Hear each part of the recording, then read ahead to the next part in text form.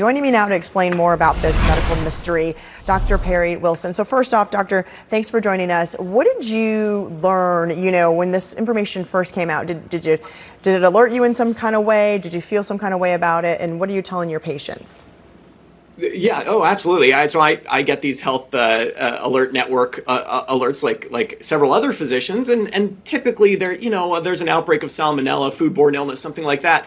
Hepatitis in kids catches your eye, and then the thing that was particularly interesting is that all 9 of these kids in Alabama had adenovirus, which is a common virus, something that virtually every adult has been infected with by the time they reach adulthood, that typically causes the common cold or a stomach bug.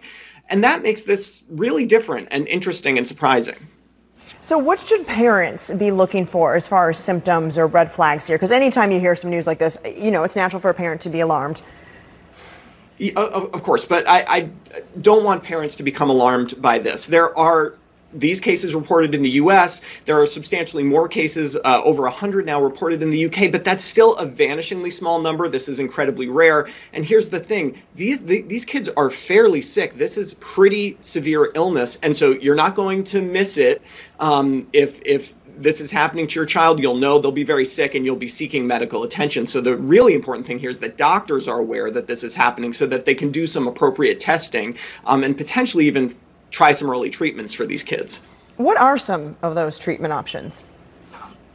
Well, it would help if we knew exactly what the causative agent here was. Now, I mentioned adenovirus, which doesn't typically cause hepatitis in kids unless they have an organ transplant or some other form of immunosuppression.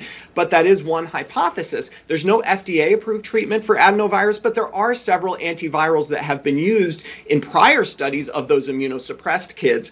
And so that might be something a doctor might consider if a child presents to them with acute hepatitis and adenovirus infection. But it's still early to know exactly what the best course here is going to be. What about, kids that have masked up and they've been isolated during COVID? Do you feel like that comes into play here with this particular illness or even other illnesses? Are they more susceptible?